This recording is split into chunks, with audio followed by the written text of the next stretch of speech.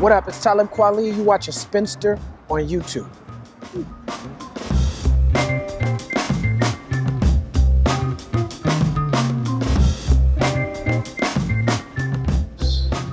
My first albums were me and hi-tek and me and Most Def, and then I did a thing with Ninth Wonder and with Styles P and with Madlib.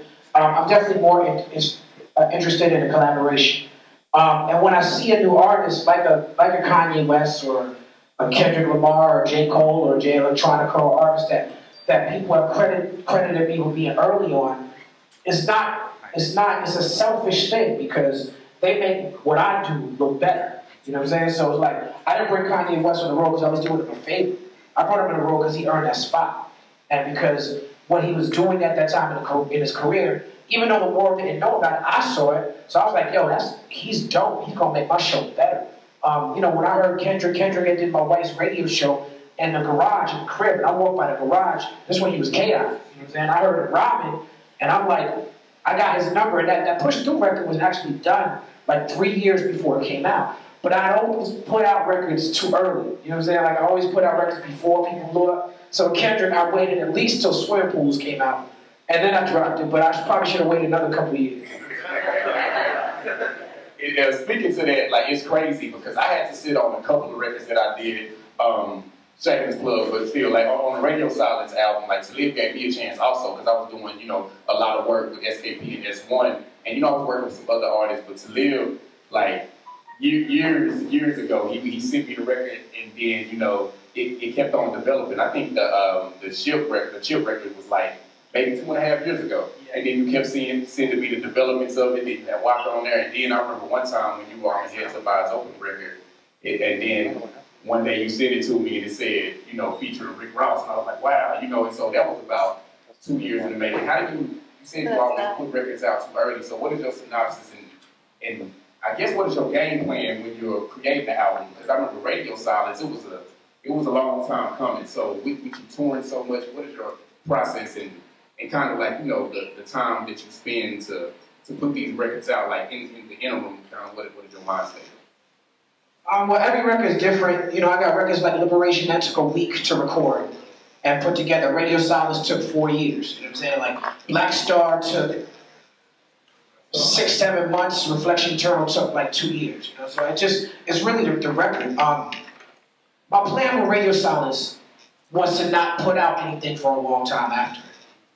Because I do tour a lot, and I put out a lot of stuff recently. I just put out the joint with Styles P last year. I really wanted to sit down. They're most definitely out here making announcements and shit. You know what I'm saying? I'm like, okay, well, now you want to do a record? You know what I'm saying? Like, so, you know, we've been working on that record too. You know, it's got to be organic. I can more answer a question like that about a specific song rather than a whole album, because each song is its own animal, its own piece. And you had Jay Electronica on that record. I heard you in the interview speak of how that came to be. Can you kind of tell the crowd how that Jay Electronica record, that Unicorn site, came about? Jay Electronica, he had asked me, we have a great relationship, but as you know, he's not great with like putting out music, and he's hard to get in touch with. He had did the Brooklyn Hip Hop Festival a few years ago. This was years ago. He brought out Jay-Z, he brought out J. Cole, he brought me out, he brought Mac Miller out. But when he asked me to do it, I said, I'll do it on one condition. You have to give me a verse.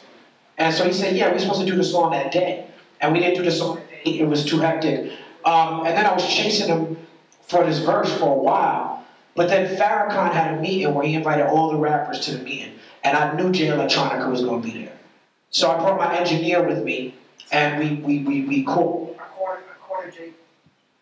Jay Electronica at the Farrakhan spot, and I got him an Uber to the Hard Rock Hotel in downtown Chicago, and we recorded that song. I had left my room. It was actually the day I left for Ferguson that day, so that was like 2014. I left my room already, so we sort of snuck into like the ballroom or conference room, and we set up the equipment and recorded that verse there. Well, I guess we do you do it for your show. I guess my last thought is what's next? I mean, you know, it's such a cliche question, but you know, with you going into legacy status, what's next for Talib Kweli? Like, what drives you and moves you at this point in your career? You know, doing events like this is very inspirational. But when I started my career, I didn't start it for fame, accolade, and fans. I started because I love the music. And that's got to be your motivation. At the point where your motivation becomes like Quincy Jones said in that interview, that great interview.